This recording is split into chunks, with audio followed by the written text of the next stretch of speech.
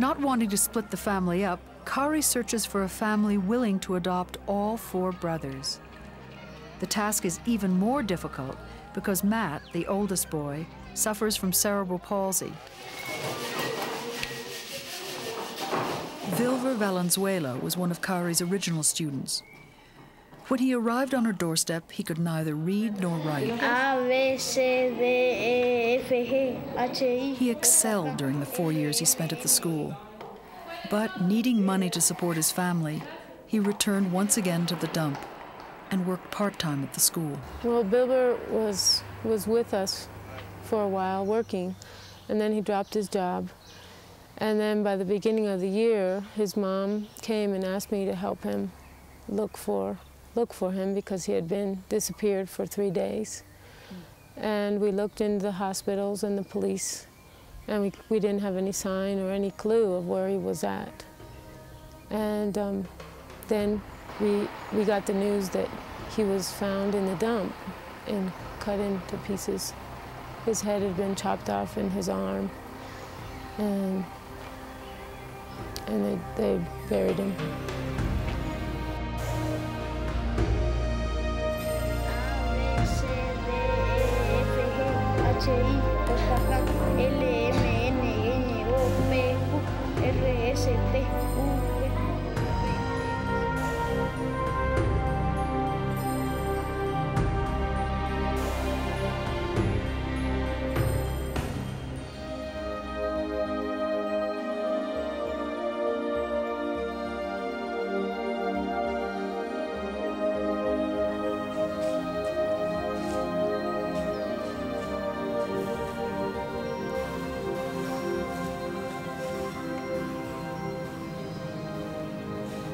The loss of so many close friends in such a short period of time inevitably takes a heavy toll on Kari.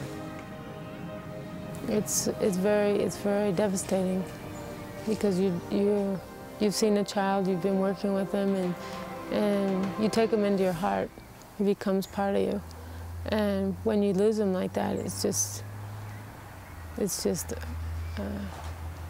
very hard to express the pain that you feel, and you want to ignore it because you feel it a lot, and sometimes it's hard to face. Among the tragic stories that have unfolded over the years, there are many of hope. Oliver also learned to read and write at Mi Refugio. Today, he is just 2 years from achieving his goal of becoming an accountant. Oliver, what advice would you, as a success story, give to little children living in the dump for how their life could change?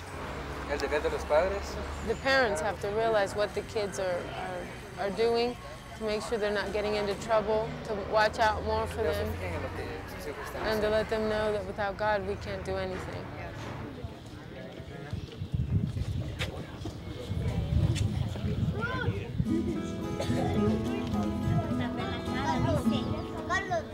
After more than a year of not having a school to go to, the day has finally come to start up again. The children line up before dawn at the original trade school. They are transformed from dump children to clean-cut school children once again. Sí, que ella lo cuida, ¿verdad? ¿En qué estás lavando tu pelo? ¿Qué es eso? Still, several are not allowed to make the trip for a few days because of lice. Kari introduces the man who helped make their first trip away from the dump possible. Buen día, decimos. Ustedes ya deben saber estas cosas, ¿verdad?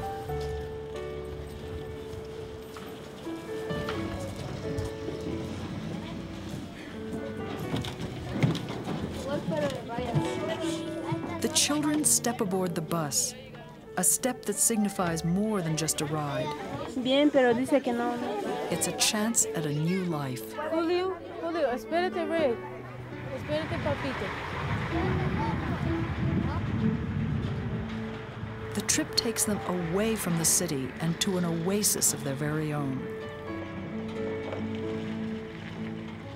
A place where the children see trees and smell fresh air for the very first time.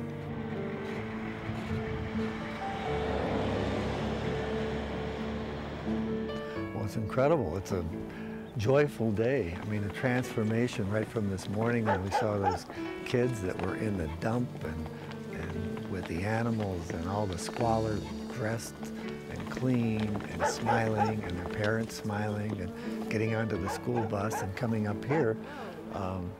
It's like taking them into a whole different world. I think it's a minor miracle.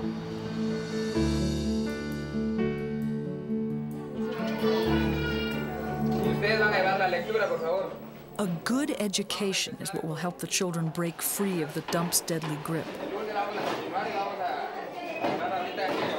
That education also comes in the form of vocational skills that allow the children to earn a steady income outside the dump. Kari has helped us a lot in our schooling, and she's also helped my parents who work in the dump and don't make enough money. Kari has helped me since I was a little girl. Kari's assistance has not only been gratefully received, but it has also inspired some students to make career choices for their future. I would like to help people in need, the way Kari helps us all. Well, for us, she's heaven sent. She not only helps us, but she gives us the love we need. Usa el yunque y le aplanas la tapa, ¿ok? Una vez que tienes la tapa bien aplanada. Artist Tite Baquero hopes that art may also play a part in making the schools self-sufficient. Well, I was inspired by the work of Kari and others, and I thought that I could contribute with art, since art is a vehicle that can be used to inspire, to challenge. And I thought that I could create a simple enough thing that the whole world could look at and realize that such an enormous work is being done here in Guatemala at Mi Refugio.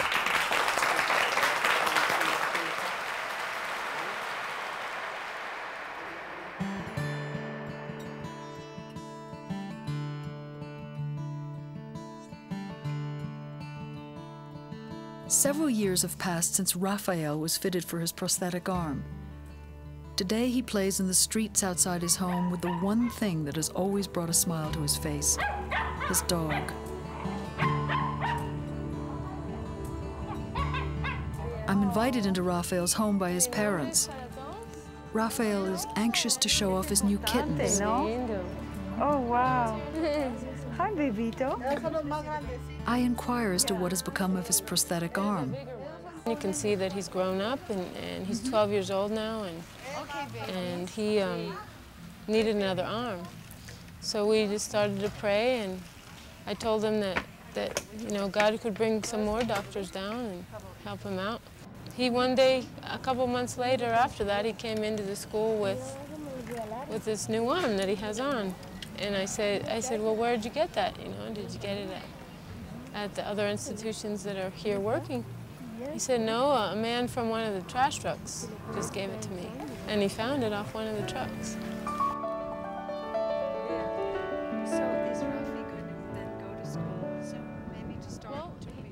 Kari left home to follow her heart, but in it she carries along the encouragement from family and friends who continue to support and inspire her. Kari constantly reminds me that without the heart and hard work of the dedicated Guatemalan staff, none of this would be possible.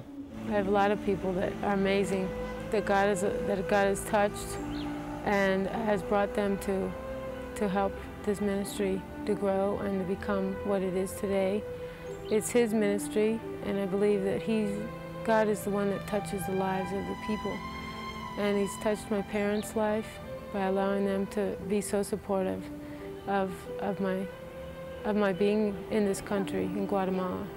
Some who don't understand her mission often ask the question, why Guatemala when people are suffering in the United States? The answer, it seems, is that Kari's heart knows no borders. I think a lot of people ask me why I'm here in Guatemala, but I think it just comes from your heart, and you just need to follow that and know that God is there in each one of our hearts. We'll just look for Him, and He's going to lead us to love wherever we are and whatever we do.